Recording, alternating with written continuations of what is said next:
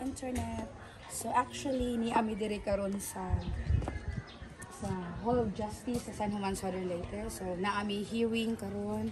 So it's what time na ba? It's 3 o'clock na. Tanawan ning 3:30 o'clock in the afternoon. Today is March 14. So naami diri court hearings. Ako I have 20 cases for 7 clients and 1 case for another client.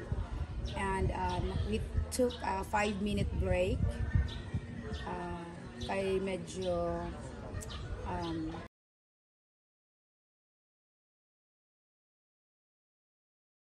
diri sa gawas. So okay kayo ang panahon, and then I just missed talking before the camera. Kay for how many episodes or how many videos wala na ko nag-istorya in front of the camera, no?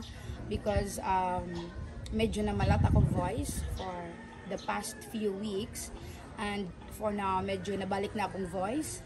So makakontinue na ta og mga ingon-ani nga mga video adjusting para others will not be seen.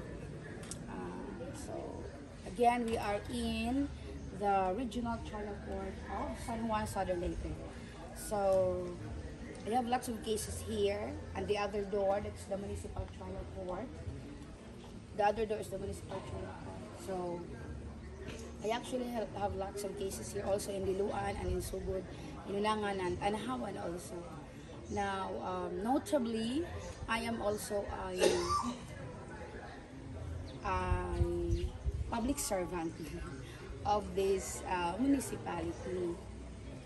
So I think it's especially for my followers, my subscribers, and my fans nga ni sa ato, no? Of course they know that I'm a public servant. I'm their public servant of this municipality. So alin forward to me. Alin pa na? Nyor, say hi to my YouTube channel, Nyor. Hi! Hello. So this is one of my colleagues. Hello. Attorney Lipitin. Shout out sa mga clients. 2 minutes. We'll make it 3. Dali na. 3 minutes na tama.